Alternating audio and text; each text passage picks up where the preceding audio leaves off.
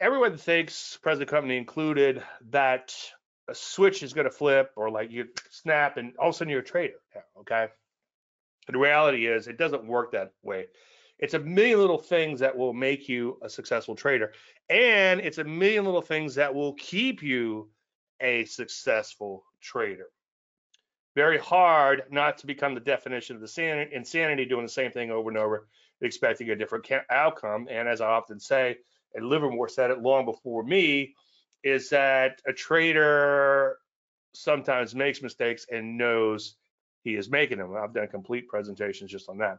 Anyway, without further ado, this week, million little things, number 608,153, subordinate thy will. Roy Longstreet wrote a little book. It's called Viewpoints of a Commodity Trader. And I gave away my copy. I didn't realize it was a rare copy. And I didn't give it away because I didn't like it. I was just going to buy me another copy. And then I went to try to find a new copy. And that's before it was in paperback. And what do you guys think? It was Mike Peterson sent me a paperback copy of it because I bitched about it so much in the webinars because I was stupid to give it away. But it's a great little book, and again, you can get it in paperback. It's a lot cheaper in paperback. If you can find the original version, that'd be awesome, right? But it's the Viewpoints of a Commodity Trader, and he said the deepest secret for the trader is his ability to subordinate his own will to the will of the market.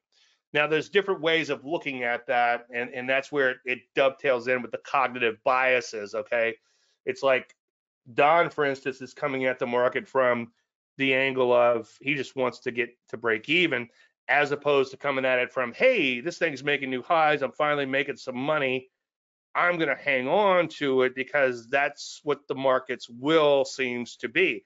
Or on the flip side, you think a market should be going higher and then it keeps going down and you've got a stop in place, or you pull that stop thinking that, well, maybe it'll stop going down. I don't want it to go any further. Well, who wants to lose money? Nobody.